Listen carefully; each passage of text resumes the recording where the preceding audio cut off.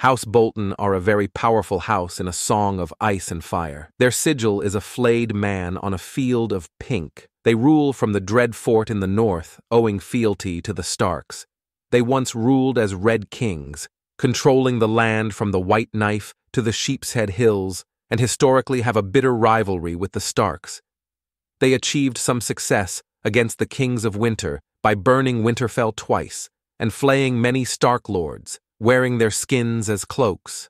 However, when the Andals first invaded Westeros, the Boltons bent the knee to Winterfell and gave up their crown.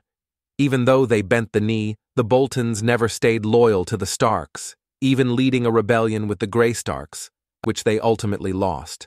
In the books, Roose Bolton and his son Ramsay Snow are the only surviving members of their house, being wardens of the North after they conspired with the Lannisters to murder Robb Stark at the Red Wedding.